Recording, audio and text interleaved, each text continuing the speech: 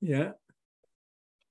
And so last time I talked at length about Mahayana sutras and the problem they create, and how we can understand how suddenly this text appear basically at the turn of the millennium in India.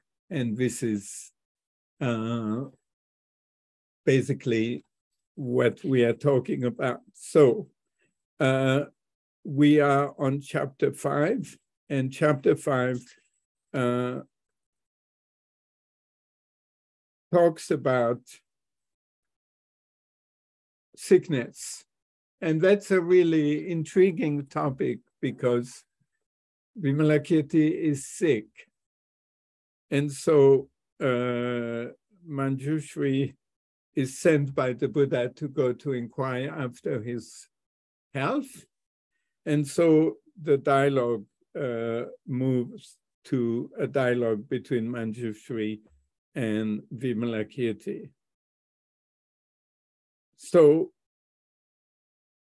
the question is why Vimalakirti is sick, right? And on page 43, Vimalakirti replies, Manjushri, my sickness comes from ignorance and the thirst of existence, and it will last as long as do the sickness of all living beings.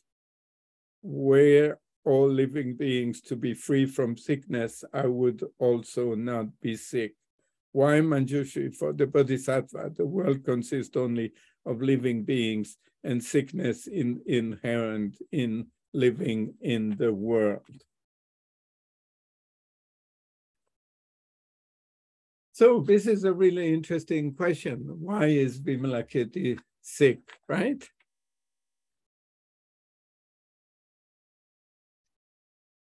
And the sickness here is the sickness of ignorance, right? As it says, sickness comes from ignorance and the thirst for existence, and it lasts as long as the sickness of all living beings. So how are we to understand that? Were all living beings free from sickness, I would also not be sick.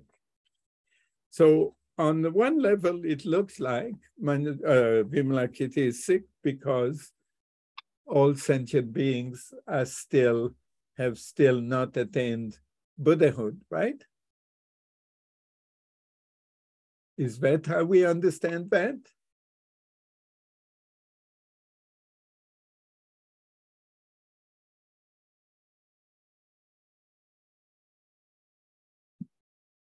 Manjushri, my sickness comes from ignorance and the search for existence. It will last as long as do the sickness of all living beings. And so Vimalakirti seemed to be saying that he will be sick as long as there are sentient beings, right? Right. So doesn't this contradict the teaching that we should be trying to get to Buddhahood as quickly as possible?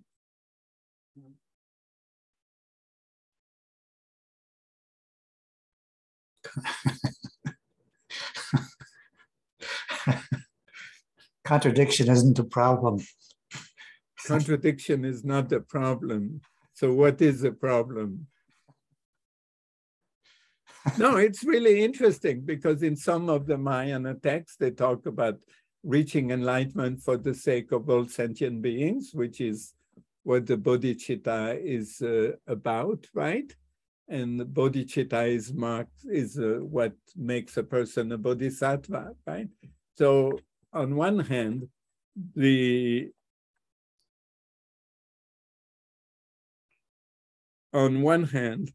it looks like people are urged to become Buddha.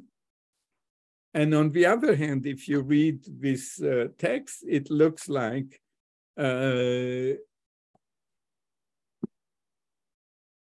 this text seems to be saying that as long as not all sentient beings have reached enlightenment, Vimalakirti will be sick, right? Right. So what do you think is going on here?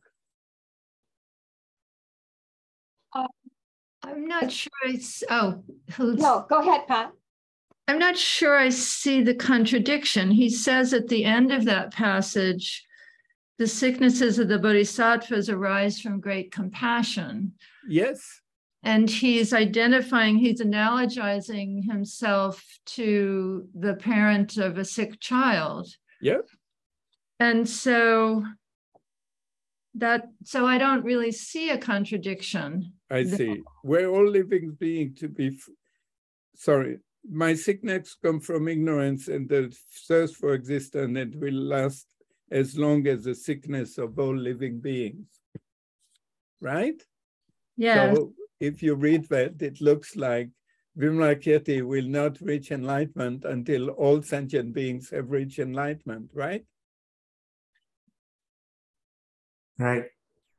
But it's also... That's a contradiction. Do you see the contradiction? It seems like a contradiction, but on page 42, you know, when Manjushri is sort of talking about all the qualities of Vimalakirti, he says, you know, that he has attained the supreme excellence of the indivisible, non-dual sphere of the ultimate realm. So on one hand, Manjushri is saying that he is a bodhisattva. He has all these amazing qualities. Yeah. So maybe conventionally, as Pat said, you know, out of great compassion. I'm just looking at the text. Yeah. Yeah, he's a bodhisattva, but bodhisattvas are sick, right? So maybe what Pat said, conventionally, he's just appearing to have the kind of sickness that wants to help all sentient beings because they're sick like a parent, but he's not really sick. He's not really sick. So it's all for sure, right? What you could say is that it's almost like confusing the path with the results. This is the level of determination that you need to actually reach enlightenment. Okay.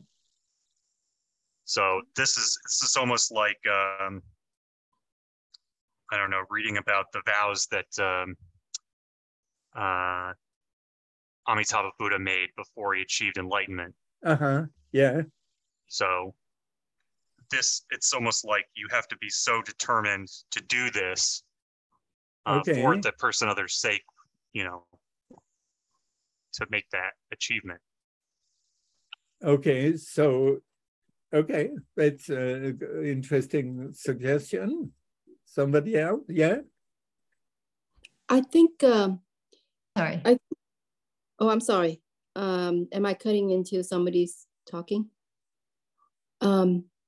I think that as a bodhisattva,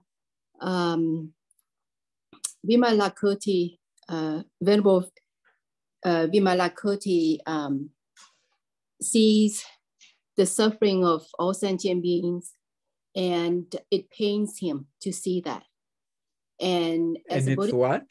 It pains him. It caused him to also suffer. Okay. When he sees the pain in sentient beings, and he.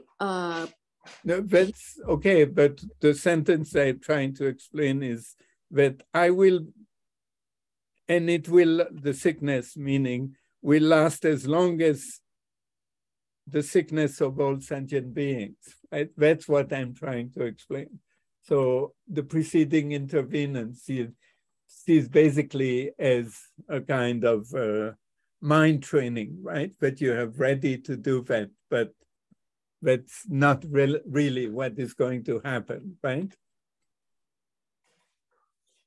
Yeah. I'm not able to answer your question, but I'm thinking in terms of literary structure.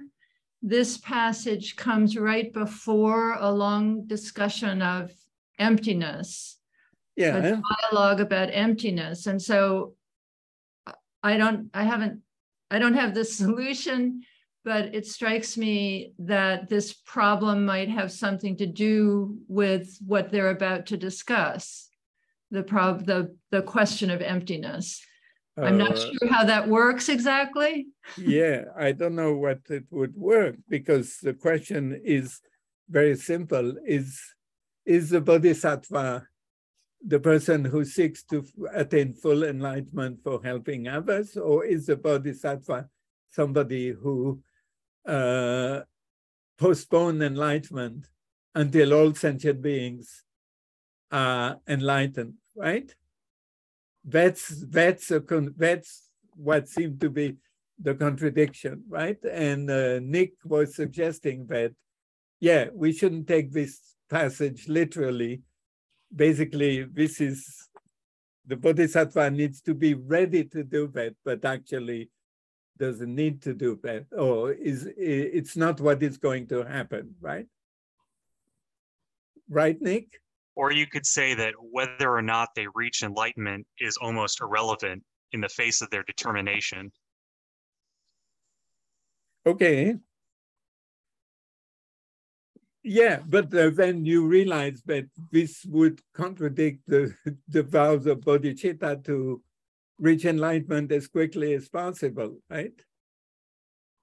But you've abandoned the kind of interest in self that might drive you to abandon everyone else for quote unquote enlightenment. Well, actually, okay, if you look at text on bodhicitta, it always talks about the fact that bodhicitta has is a resolution endowed with two characteristics, or two resolution. One is resolution for others, what you're talking about, but there is also a resolution for oneself, which is the resolution to attain the Dharmakaya, right? The resolution to attain, to help others is a resolution to obtain the Rupakaya, the form body, which allows the Buddha to help spontaneously all sentient beings, right?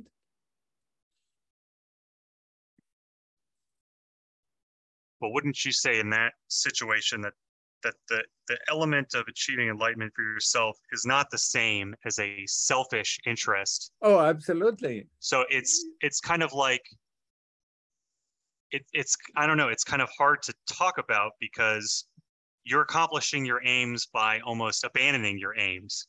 Okay. So it's not really the same thing as saying I'm doing it for myself. No, it's not the same thing. You're absolutely right.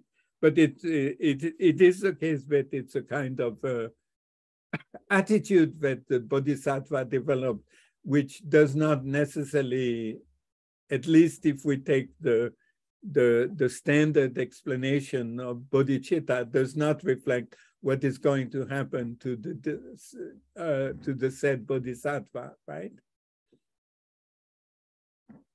Now, I want to emphasize that this is a text, right? And that text doesn't need to be in agreement exactly with the other text.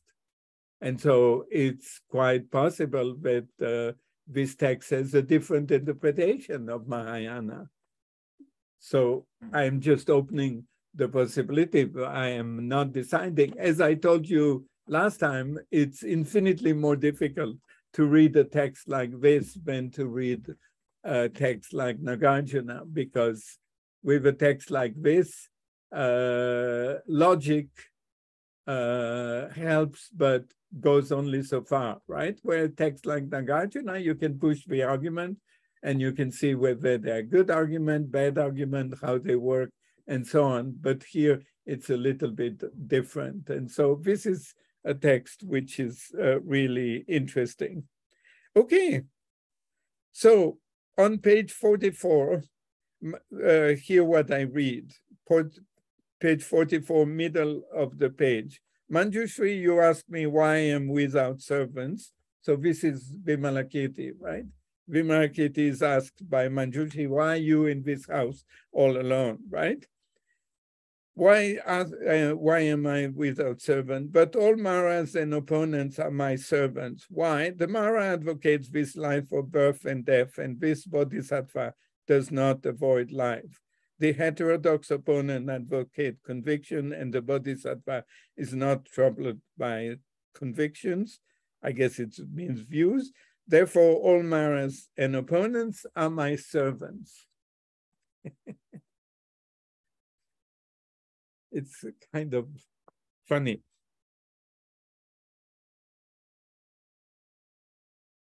What do you make of that? Why are all the Maras and opponents his servants?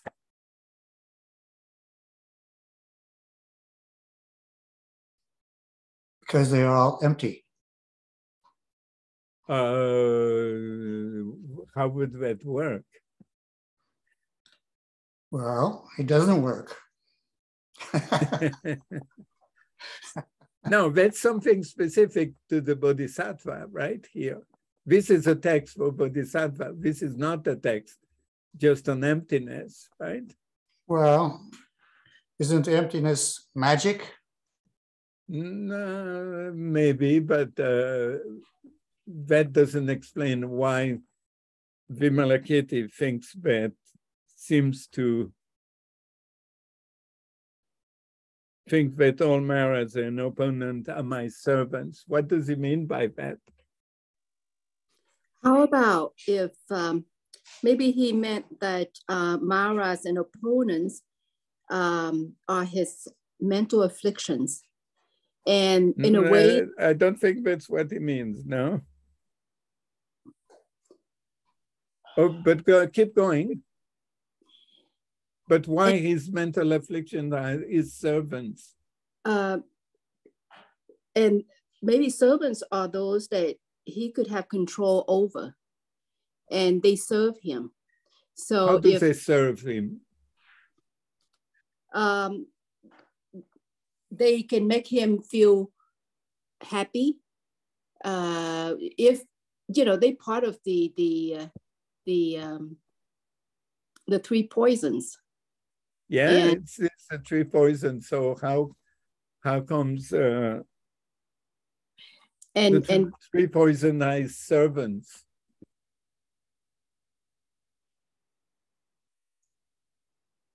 I don't know if the Maras and the opponents are symbols of the poison, but they all go together, right?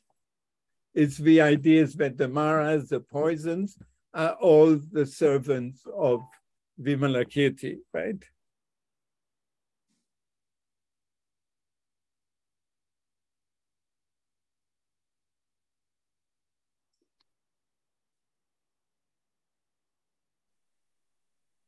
So could you say that when it says here the Maras advocate this life of birth and death, yes, I think the Maras advocate samsara, but bodhisattvas want to dwell in samsara. That's how they help people.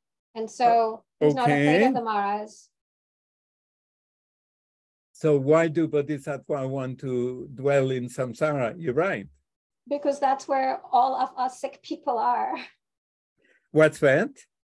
Because this is where all of us who are sick are in samsara. So you think that this text says that Vimalakirti wants to postpone enlightenment to help sentient beings?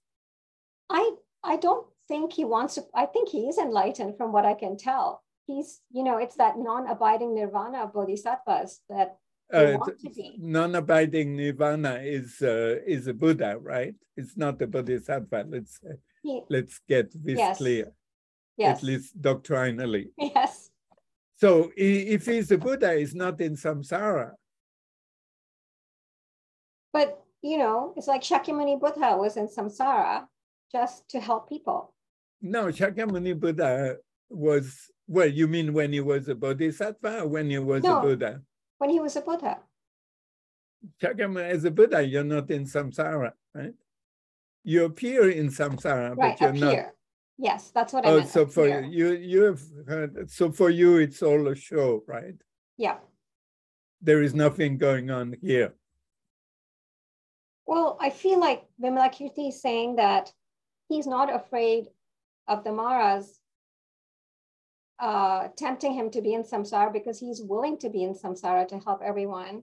And he's but if he's a Buddha, he's not in samsara by definition. Right? Appearing. Yeah, appearing is a show, right? Yes. So nothing is going on here, right? And I then mean, you know, she just shows, right?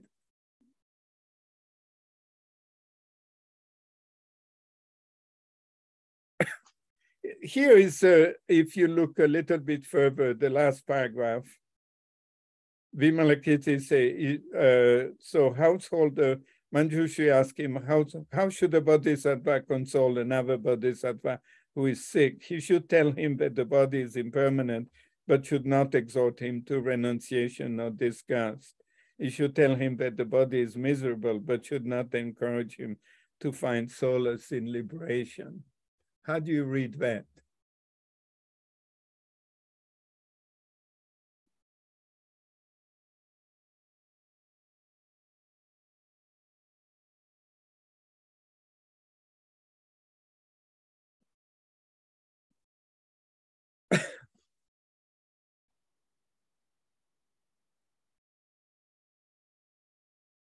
Seems like he's saying that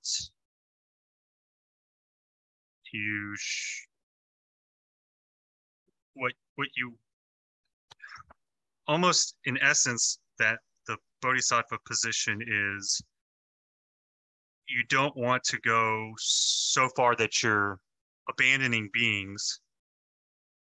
Yeah, why not? Well, wouldn't that tie into why he's saying that the Maras and the opponents are his servants because they serve as objects of his compassion? It all ties down there, right?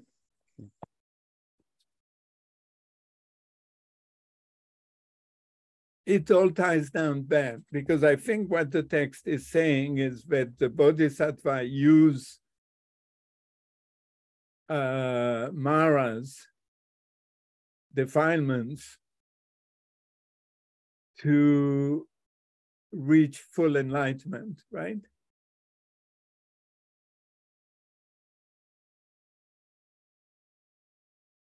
Isn't part of the Bodhisattva path transforming the Maras?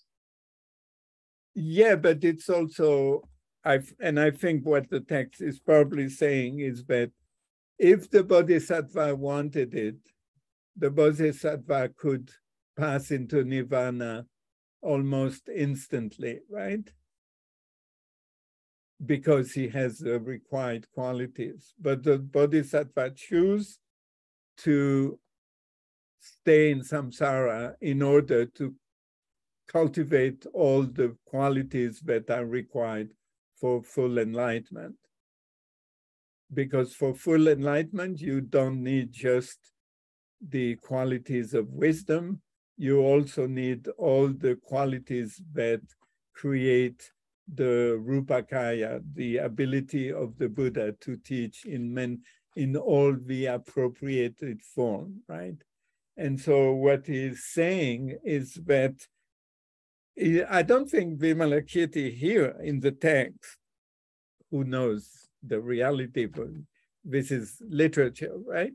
I don't know, I don't think that Vimalakirti is presented in the text as a fully enlightened person.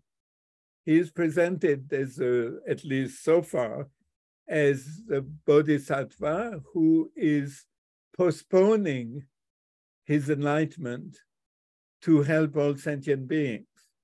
Now, Nick talked about how this is in a way to what we read before was kind of like the prayer of the bodhisattva, that the bodhisattva will wait for enlightenment until all sentient beings are saved. So maybe this is one reading. The other reading is that no, this is just a prayer. What the bodhisattva does is stays in samsara as long as he has not acquired all the other qualities that are needed to attain full enlightenment. And that's what the Maras and the opponents and the poisons and impermanence and sickness are all his friends, right? Because the bodhisattva could pass into nirvana. He has the required wisdom, but he chose to stay in samsara in order to cultivate all the required qualities, right? Such as patience, generosity, and so on, right? Energy, and all the paramitas that are required to become fully enlightened, right? So you're saying that he still has the subtle obstructions to full enlightenment, and that's how the Maras and opponents serve him, is to allow him to remain with those obstructions so that he is not fully enlightened. Is that it? Yeah, maybe. I don't know what the text thinks that, what the text assumes that his obstructions still are. Maybe you're talking about subtle obstruction. The text is not talking about that, right? Yeah, yeah. And so I think it's important to try to take the text on its own merit, just and not to read too much. So I don't know. Sometimes some texts talk about how the bodhisattva used the kleshas in order to remain in samsara to help sentient beings. And the idea, why does he help or she help sentient beings, is because the bodhisattva is bent on cultivating all the required qualities that are necessary for full enlightenment, right? And this quality requires qualities such as patience, energy, giving, and so on, right? And that's all where you have all the, for example, forgiving, that's where you have all the jatakas talking about the past lives of the Buddha when the Buddha was a bodhisattva, right? Okay, so we understand what the bodhisattva should be doing, meaning remain in samsara, right? And the question, what allows him to do that, right?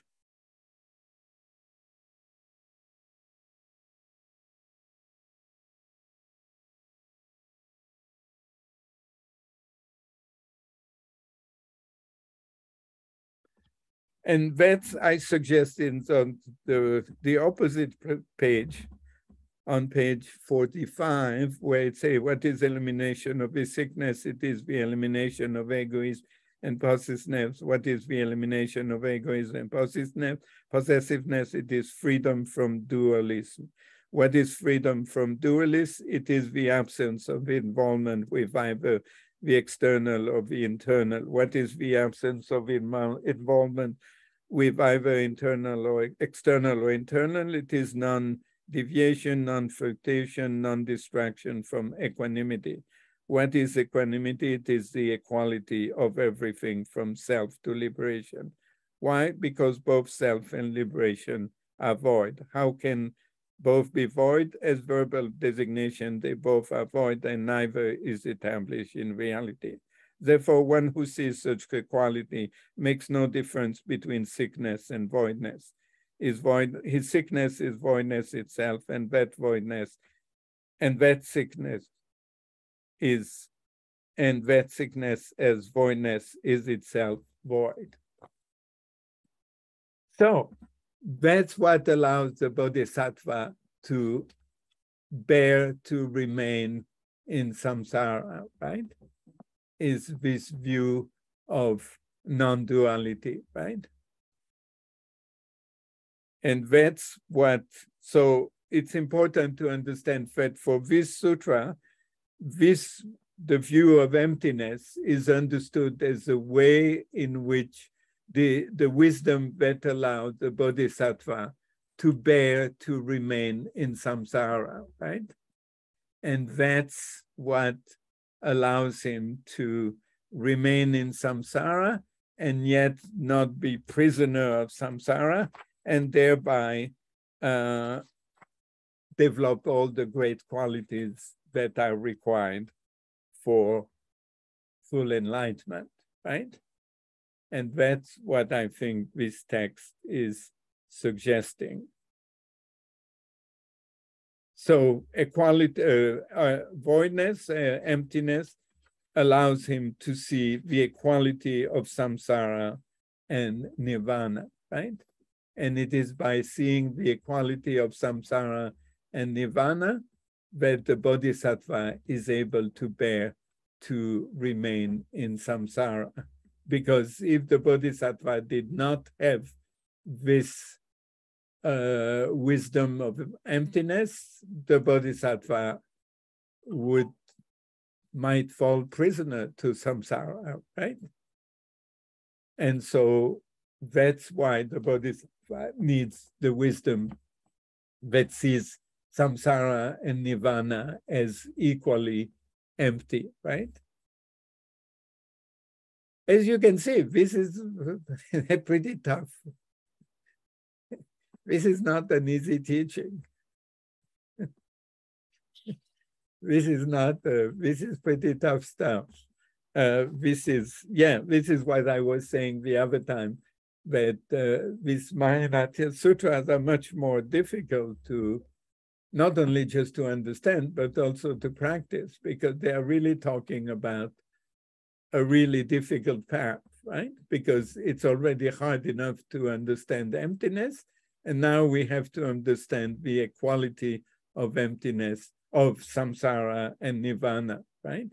And this can happen only if people have enough compassion to understand that they should not go into nirvana, they should resist the temptation to go into nirvana, because they have to develop the qualities that are going to help all sentient beings, right? Okay. Any question about that? That's, I think, the key teaching of the Vimalakirti Sutra, right? It's this idea of the equality of samsara and nirvana.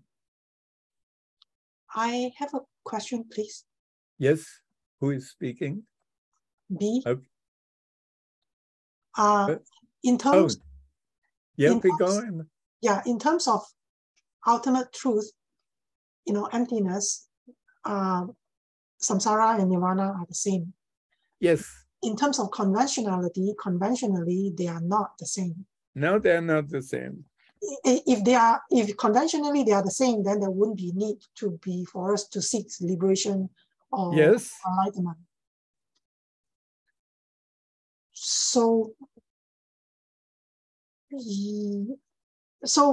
whenever I hear about everything being the same,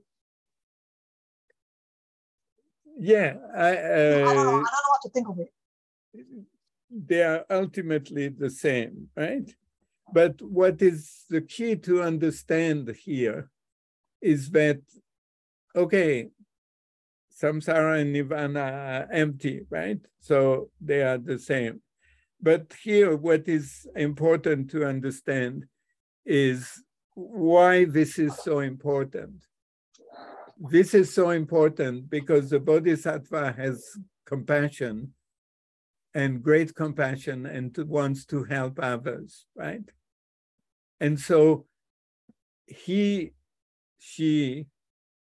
understands emptiness, and that helps the bodhisattva to bear the suffering of remaining in samsara, right? Because if you really understand samsara, you want to get out of it as quickly as possible, right?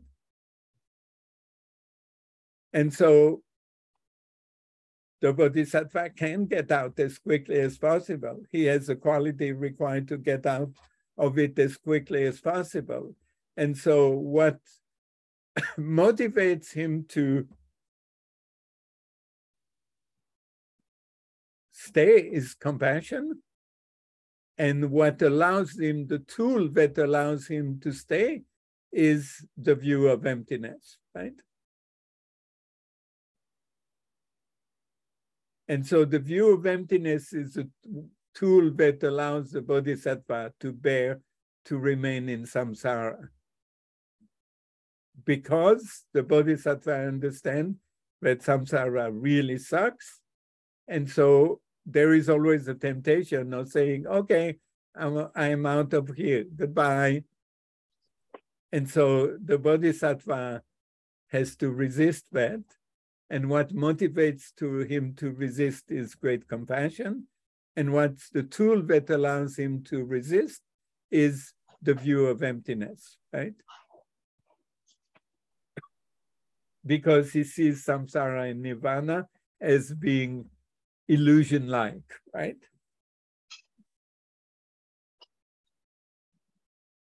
Now, it doesn't deny that it sucks to be in samsara, right? That's what the bodhisattva needs the tool to see through samsara, right? And through nirvana, sorry. I remember in the previous class, you reminded us that we do not have two realities. We have one reality, and emptiness is really the antidote. Yes. Yeah. So, exactly. But there's oftentimes a great emphasis in emphasizing, like in this case, samsara and nirvana is the same, or there's this expression that ultimately, I mean, everything is in one pace. Yeah, equal. So what's the importance of that uniformity, that sameness? It's not the same, but I mean, they are not the same conventionally, right? The yes, sameness. Yeah, that's my point. Yeah, experientially, they are not the same. It's just that right. we know that that experience is not inherently a system.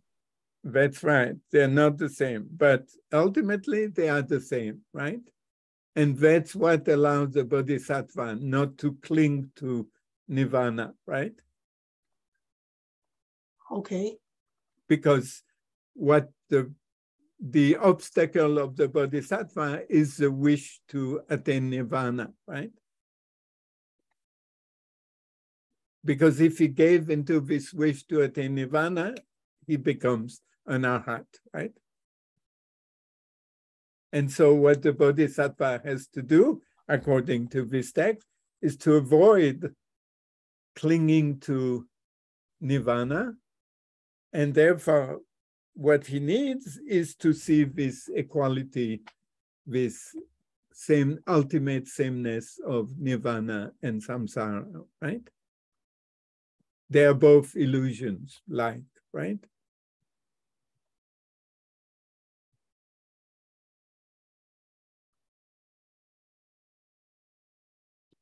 Okay. And so it's important to bring together wisdom and compassion, right? Because the arhat has wisdom, but he's not motivated by compassion, right? Or he's not as motivated by compassion as a bodhisattva. On page 46, in the middle of the page, it talks about the great compassion that strive to eliminate the passions, does not conceive on any life in living beings. Why? Because great compassion that falls into sentimentally purposive view only exalts the bodhisattva in his reincarnation. But the great compassion, which is free of involvement with sentimentally purposive view, does not exalt the bodhisattva in all his reincarnation. It does not reincarnate for involvement with such a view, but reincarnate with his mind free from involvement. Hence, even its reincarnation is like a liberation. So the motivation is great compassion, and the tool to carry on that is the wisdom realizing emptiness, right? And that's what allows the bodhisattva to remain in samsara without falling prisoner to samsara, or the other extreme, which is the extreme of nirvana, right? So here is the middle way of the bodhisattva, which is the middle way between samsara and nirvana, right?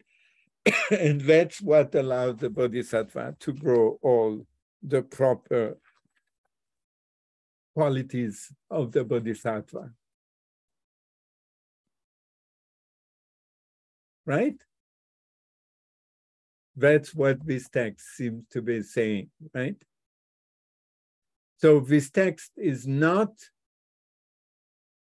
necessarily saying that it's all a show, as some other texts may suggest, right? This is not the reading that I make of this text, at least so far, right?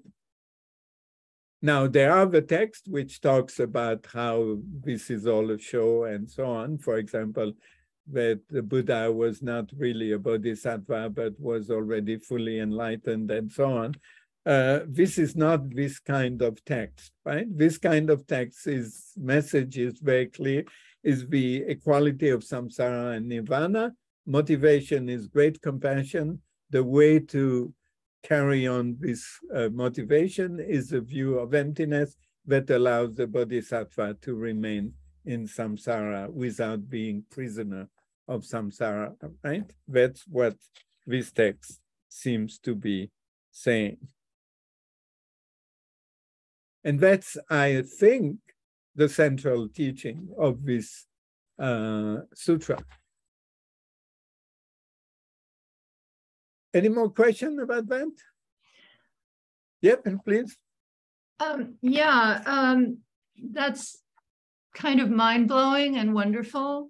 And I wanted to yeah, this is not easy stuff, right? Yes. I was also struck just below the passage you were reading. Yeah. Kind of amazing assertion. Hence, even his reincarnation is like a liberation. Yeah, it's like a liberation. Reincarnated, right? As if being liberated. Yes. In order to teach the Dharma. So this is also about teaching. It's about teaching the Dharma. Yeah, that's right. It's and about. Also, what does that mean? That a reincarnation, does that mean it would feel like liberation, or?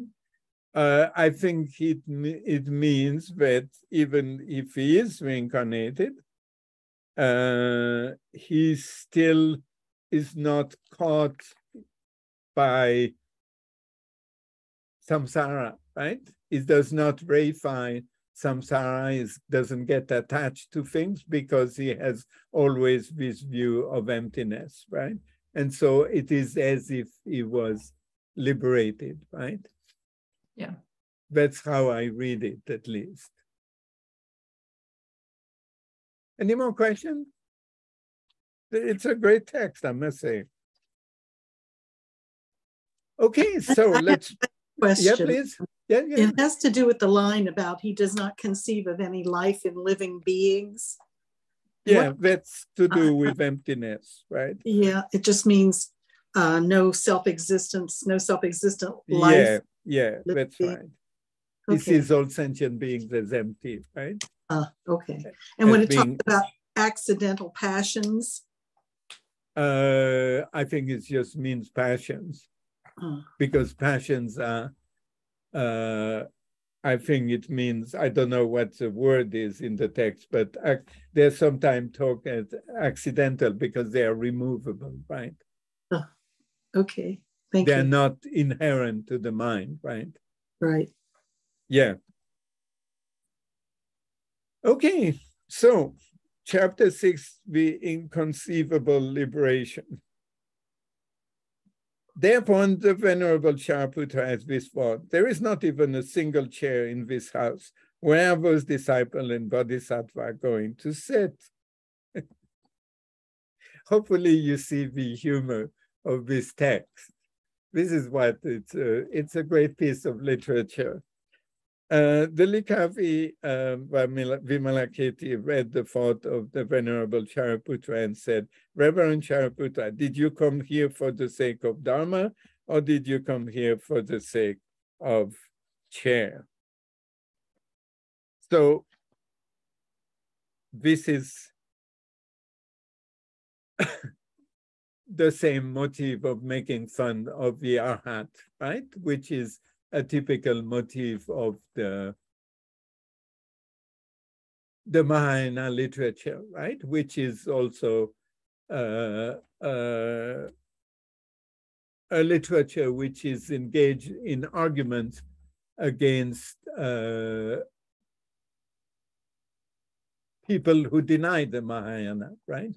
In India, we had the Buddha, we have basic Buddhism, and then on top of basic Buddhism arise these traditions, Mahayana, which is found in the Mahayana Sutra, of texts claiming to be from the Buddha and presenting a different teaching from that of the basic canonical text, right? And so in India, there was intense controversy of whether the Mahayana was really Buddha's teaching. And so these texts obviously are part of that controversy, and they are heavy on rhetoric. And part of the rhetoric here is to make fun of the arhat, right? You probably realize it's kind of slightly ridiculous. Shariputra is an arhat. He doesn't care whether there is a chair or not, right? It's all literature, right? But it's a kind of good literature. It's kind of fun, and it served the purpose of polemicking against those who do not want to accept the Mahayana. As you know, in India, the majority of Buddhists, probably up to quite late, was probably not that interested in Mahayana. Mahayanists were probably a minority of people and monks and lay people who lived side by side with basic Buddhists basically in good intelligence, but there were these texts which seemed to be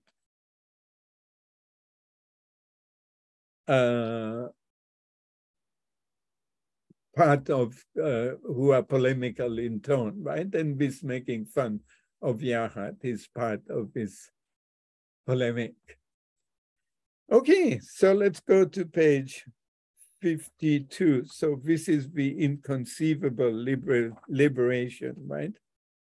So second paragraph, when those bodhisattvas who attain super knowledge transform their bodies to a height of 200,000 leagues and sat upon the throne, but the beginner bodhisattvas were not able to transform themselves to sit upon the throne. Then the Lichavi, Vimalakirti, taught these beginners bodhisattva a teaching that enabled them to attain the 5 super knowledge, and having attained them, they transformed their body to a height of 200,000 leagues and sat upon the throne.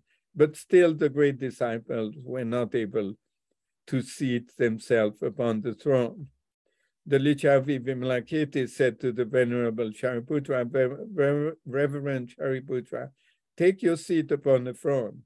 He replied, good sir, the throne are too big and too high, and I cannot sit upon them. Vimalakirti said, Reverend Shariputra, bow down to the Tathagata Merupra Diparaja, and you will be able to take your seat.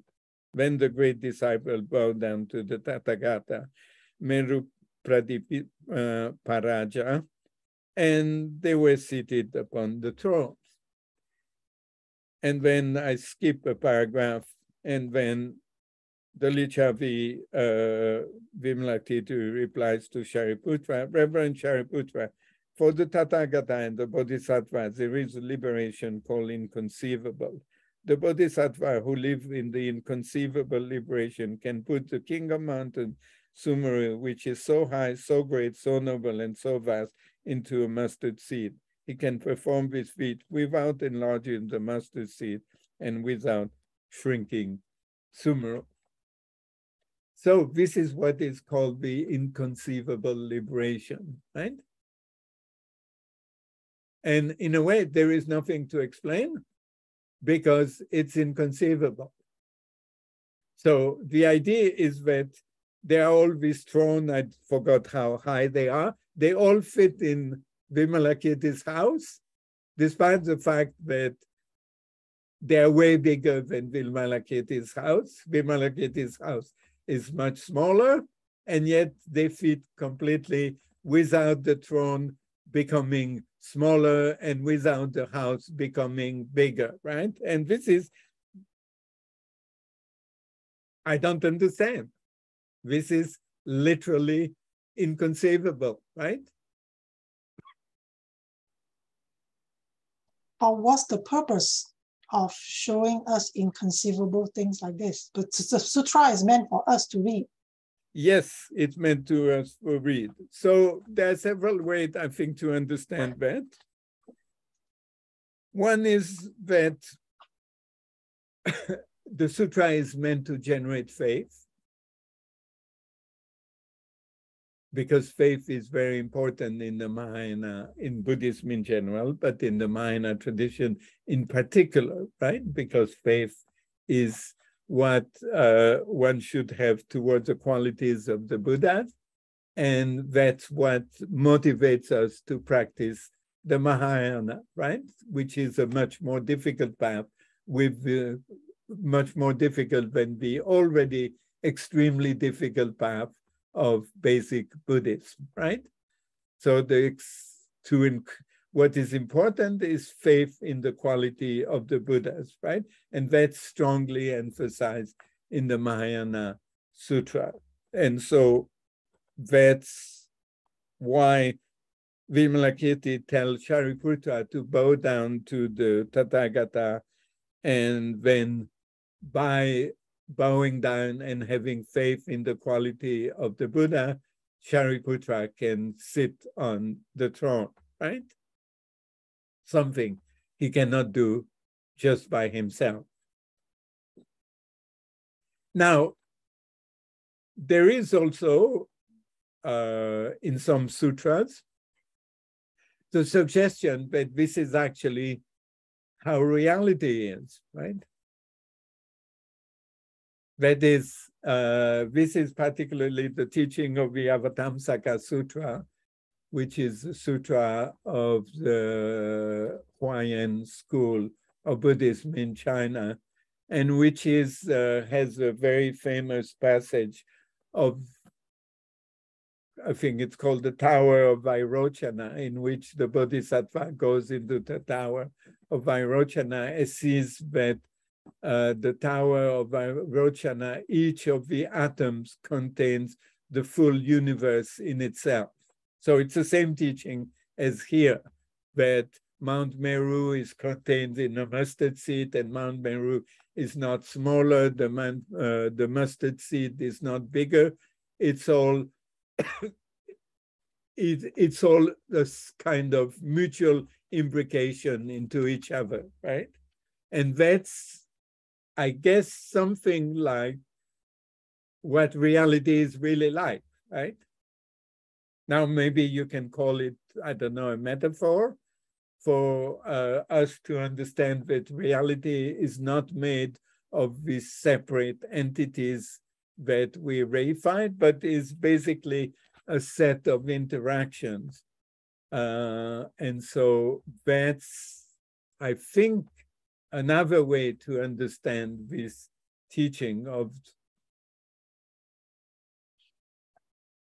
the inconceivable liberation, right? But it is inconceivable. It feels to me that this kind of teaching is more like preaching to the choir. I suppose sure. I'm somebody without faith. Yes. When I come across something like this, they seem fantastical and magical. Yes, yes. Well, the whole, if you remember, the sutra starts in a fantastical and magical atmosphere, right? I read the other day this beginning of the sutra, and it's not like the Buddha is surrounded by a few of his disciples. The Buddha is surrounded by thousand and thousand of bodhisattva, bhikshu, and so on. So it's all clear that this is not a text which assumes ordinary reality. It's not a text which is based on how ordinary reality works, right? So it is fantastical, it is magical. Now, magic has always been part of Buddhism, right? So this is in a way not a surprise, but it is obviously quite an extraordinary text, right? I mean, we are told that, you know, when Manjushri and all his retinue comes into the house of Vimalakirti, suddenly thousands of seats appear, right? Yeah, that's not the housekeeper suddenly remembering that, yeah, there are a few seats in the back room and putting them out, right? It's all magical and miraculous, right? And and this is very much the atmosphere of the Mahayana Sutra, right?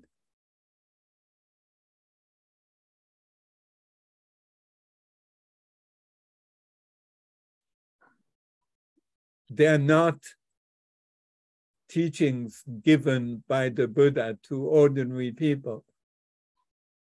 They are visionary teachings, right? That people receive maybe in visions, in mystical visions. And so this, it's not surprising, given that those are visionary texts, that, you know, they have a kind of fantastic and magical quality as mystical visions do, right? I think it makes sense, right?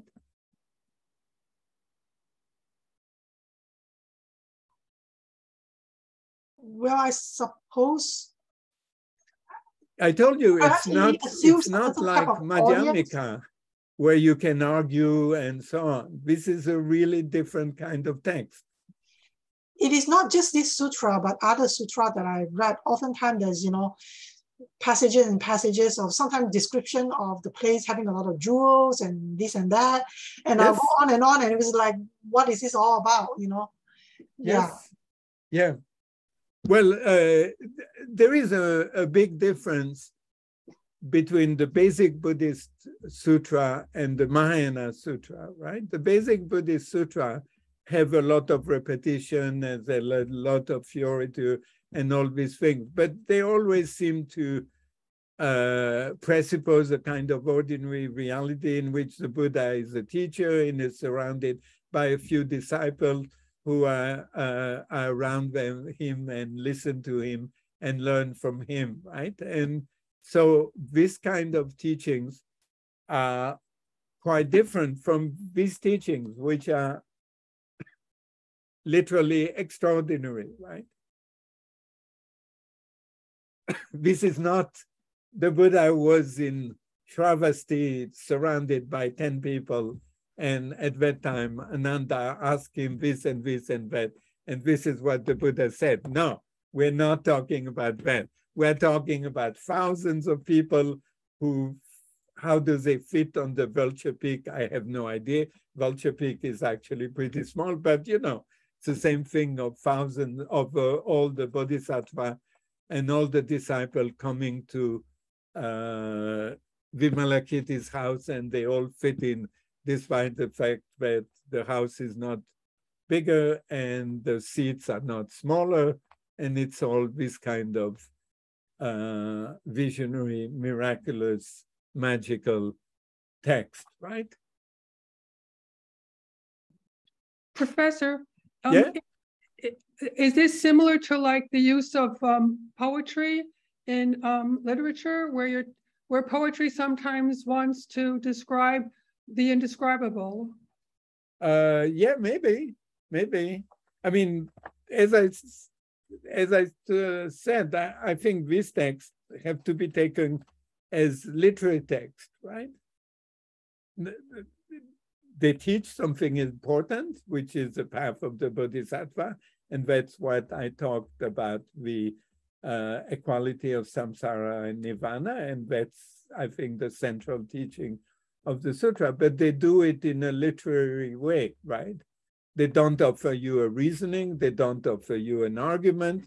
They're literary texts, right? And so, yeah, maybe poetry is one way to understand that. Visionary text is another way to understand, and often the two go together, right? Professor, I think Larry had his hand up for a while. Sure, go ahead. You have to unmute yourself. You're muted. I was wondering if this had a connection to Vajrayana or a sort of an entry or something. No, I don't think so. I mean, in a way, Vajrayana is, I think, I don't know if you were here last time, but Vajrayana has the advantage that it tells us forthright that this is not an ordinary teaching given by Shakyamuni Buddha to a few disciples, but this is a visionary text received by a Mahasiddha after practicing in the wilderness for years, right? Can be in Kashmir, can be in the Swat Valley, it can be in Assam. But Tantra are very openly describing the way they are received, that they're always received by a practitioner who has a vision of this tantric deity, right? And so tantric texts, at least the Anuttara Yoga Tantra, are in a way very forthright about how they present themselves, right?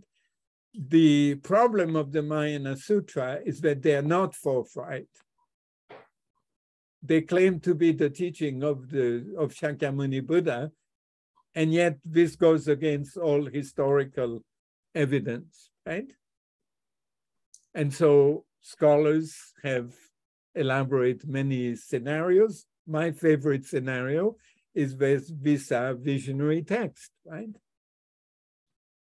And the magical nature of this text, the magical atmosphere of this text reflect the visionary nature, right?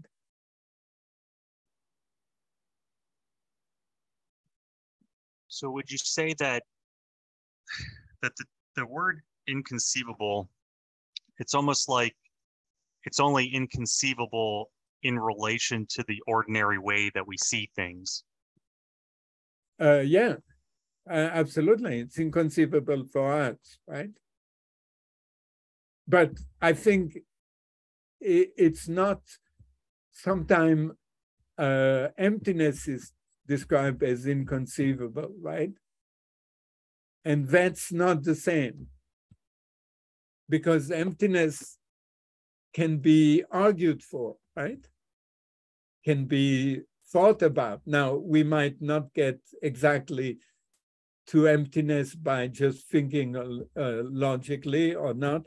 We can, this is another topic, but emptiness, we can think about the argument and suddenly we have this understanding that things are empty, which arises, right? Here, it's literally inconceivable by us. There is no way you can think about how Vimalakirti's house is not getting bigger and the throne are not getting smaller, and yet the throne, which are, I forgot how many thousands of miles high, still fit into Vimalakirti's house, right? This is literally inconceivable for us. So I think it's important, that's what I said at the beginning of the chapter. The chapter means exactly what it said, that it is inconceivable, not just that you might not be able to express fully what it is, right? Like emptiness. Maybe emptiness, you cannot give a full description because in a way, the insights that arise from thinking about the reasoning leading to understanding of emptiness that insight cannot be fully captured into words, right? That's one way, that's a weak sense of inconceivable, right? It's just because language refers to thing and emptiness is not a thing. And so we cannot really conceive of emptiness because emptiness is not a thing. But there is nothing contradictory in emptiness. It's just, it's not a thing.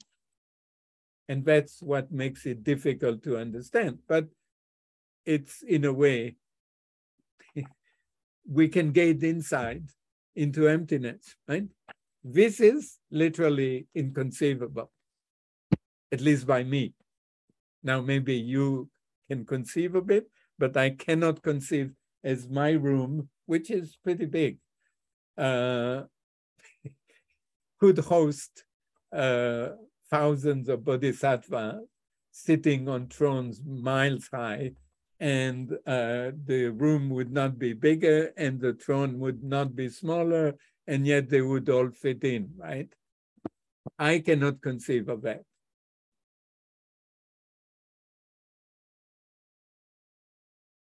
Can you? But isn't there some, for the reader of this, isn't there some reaction of delight and awe? Yes, exactly. That brings you to the Dharma. Yes, exactly. Now, we assume that it's not just a literary effect, right? But it at least metaphorically corresponds to a view of reality that may be gained by a fully enlightened person, right? Since this is a Mahayana text, right? So it's not just for the sake of creating delight and generating faith, but that's certainly one important part of the text, right? Professor? Okay. Yes, please. Now you have a question? Yes, thank you. Professor, I was just curious, you know, here it says that the Tathagatas and Bodhisattvas live in inconceivable liberation. Yes. I was wondering for the Bodhisattvas, like what stage Bodhisattvas live in inconceivable liberation? What? What stage Bodhisattvas? Like, are we talking, you know, I have no idea, because this text does not talk about stages, right? Right. Yeah, so I think it's important to keep this literature separate. Now we can say, well, maybe it's an Arya Bodhisattva or something like this, but I think I would resist the temptation to use other texts to try to understand this text. I think it's better to try to understand the text by itself, right? Now, I know that's not how a Tibetan teacher would teach, but I think that's a better way to understand the text, because we don't know what kind of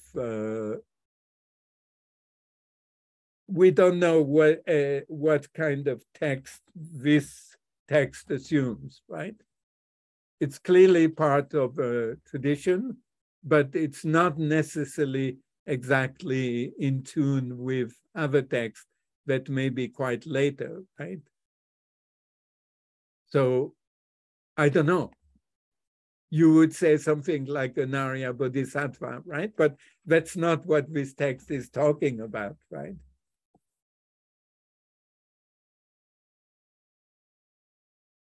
Okay, so I have a few more minutes and then I will, yeah, okay, perfect. So what we can talk about is chapter 7, which is a really funny chapter.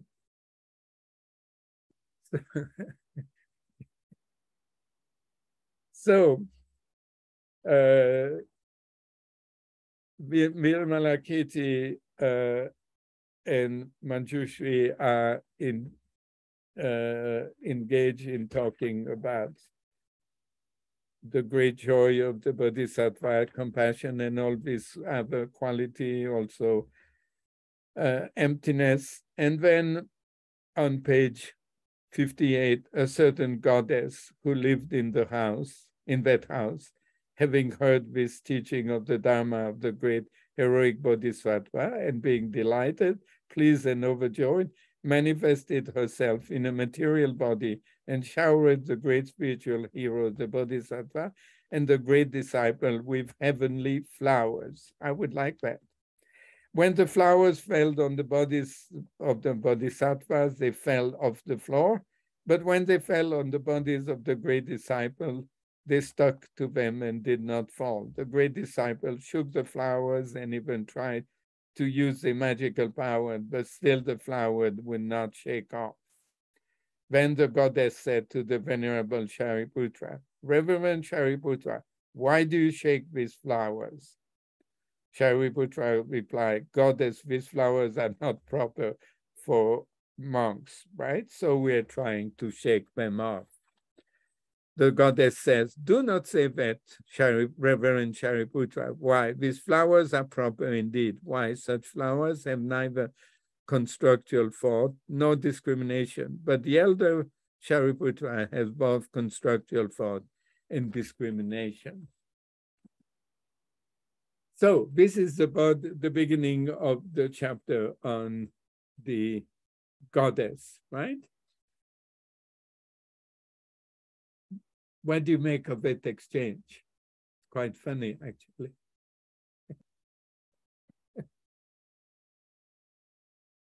So, certain goddess living in that house, right? So the goddess is a bodhisattva, right? That's what that means.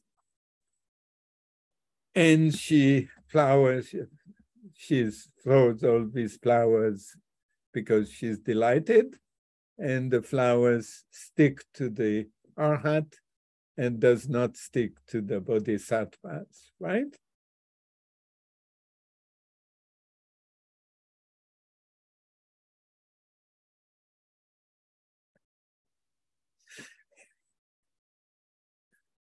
So this is part of the same rhetoric of Mahayanist rhetoric of trying to assert the superiority of the Mahayana teaching, right? Because we all know that in reality, arhat who have realized emptiness, the flowers would not stick to them, right?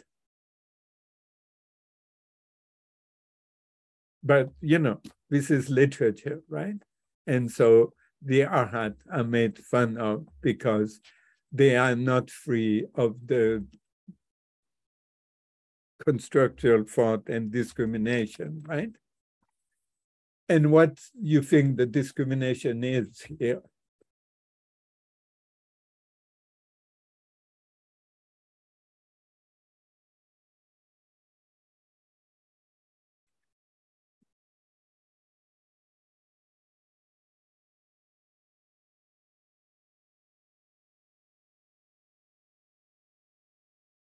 I think the discrimination here is a discrimination between nirvana and samsara, right? That's what the arhats are not free from, right? And therefore the flowers stick to them, right? And so you have this hilarious scene in which the arhat, who are monks, are trying to throw away the flowers and the flower stick to them, right? And I think the idea is that this illustrates the fact that the arhat have not reached the full potential of the view of emptiness, which is the understanding of the equality of samsara and nirvana, right? And they discriminate between samsara and nirvana, and that's why the flowers, which I assume is a symbol of samsara, right? It's pretty, it's alluring. So I assume here is samsara, right? And so these flowers stick to the disciple, but they don't stick to the bodhisattva, because the bodhisattva understand the equality of samsara and nirvana.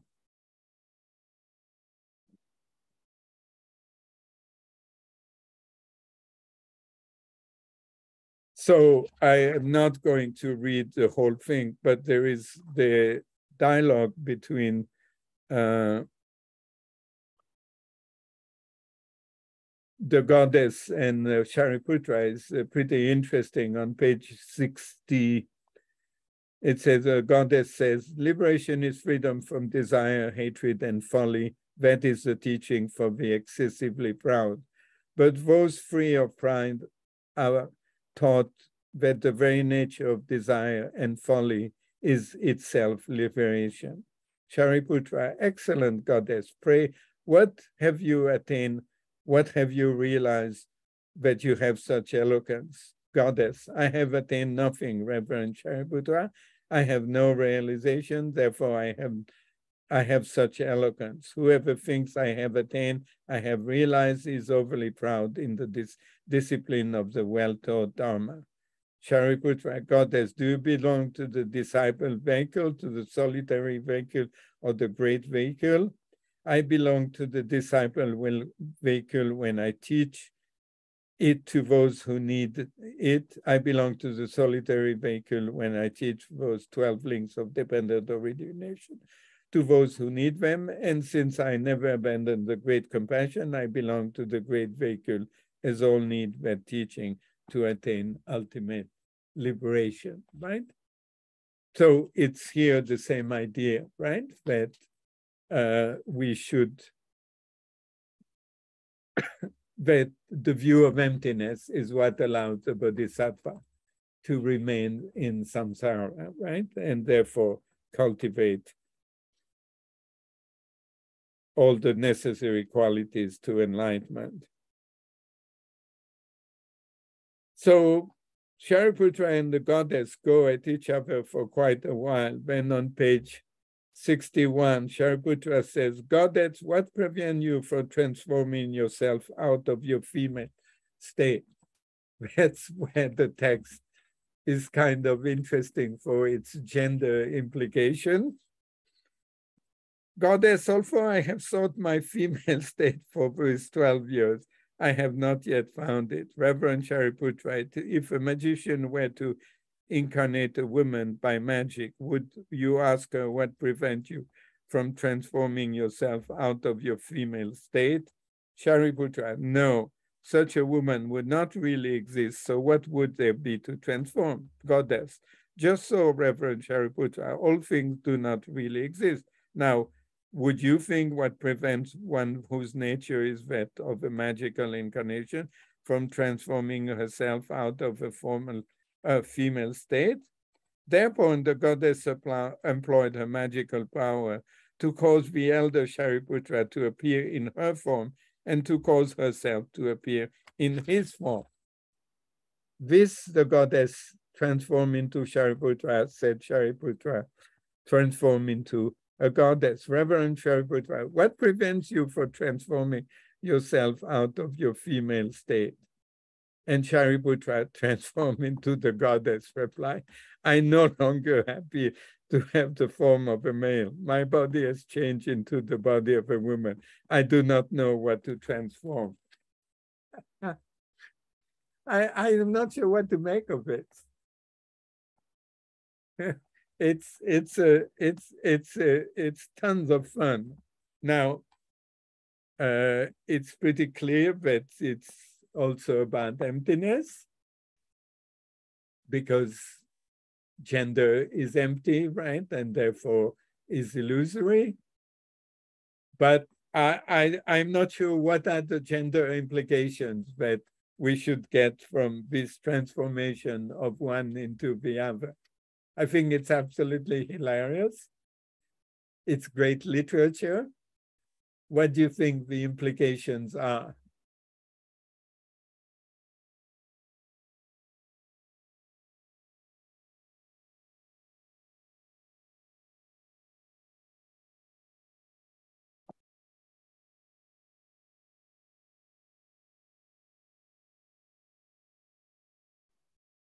Well, it does seem to mock Sariputra, as we're getting used to. Yeah. It's mocking him, but there also, I mean, it does seem to me there's a feminist reading here. that it makes no sense to even have an idea that a woman can't be enlightened. So, and Sariputra is then suddenly embodied as a woman and has to sort of confront that. But that seems so unlikely that there would be this kind of, feminist, I guess that's, proto-feminist or however we want to put it. But it's another delightful passage. It is an interesting fun passage. And cross-dressing and, transsexuality. It's all very yummy. Anybody else? I don't know if it is, I don't think it's about transgendering, but I could be wrong. I think it's a little chip in the, in the traditional Buddhist, wall of the certainty that men, that in order to be enlightened, a woman needs to come back, be reborn as a man. Yeah, that's you're right. So there is that feminist, or as you said, proto-feminist dimension, right? I think that's quite okay to read that. I think that Professor, I don't know that calling it proto-feminist or feminist is the right thing. I think that kind of like narrows it, because what they're saying is women, as well as anything else you can think of, can be enlightened, any sentient being. And so no, it doesn't say that. It says more than that, because the goddess, it said, cats can be enlightened, but cats cannot be enlightened in the cat form, right? That's true, yeah. Yeah, this saying that women can be enlightened, and it's not saying they need to be reborn as a man and so on. So I think it's not wrong to read some kind of what you would call proto-feminist. Where I am much more doubtful, but I don't know, is when you talk about gender fluidity. I don't know. It is a kind of gender fluidity, but it's kind of very peculiar gender fluidity, right? It's the emptiness of gender, and therefore women or men can be enlightened, right? Because gender is empty, right? It's illusory, right? That's how I read it. Now, there are discussions of gender fluidity in Buddhism, but they are found in the Vinaya, right? And I have always wondered what are they exactly talking about? But there they are talking about men transforming into women and women transforming into men. So there is such thing as gender fluidity in the Vinaya, but I'm not sure that this is what the Sutra has in mind. I think the Sutra has in mind more the idea that both men and women can attain full enlightenment, because gender is empty, right? Is illusory, is conventional, right? And then there is obviously the rhetorical put down of the disciple, right? Who are, to whom the flowers stick, right? And this is a sign that they discriminate between samsara and nirvana. Anything else?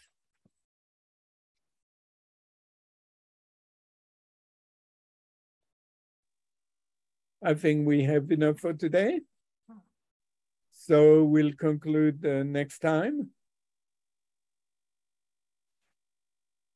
Next Monday. Thank you. Have a good evening. Thank you. Thank you. you. Good night. Thank Bye. you. Thank you. Bye. Thank you. Thank you, Professor. Thank you. Thank you.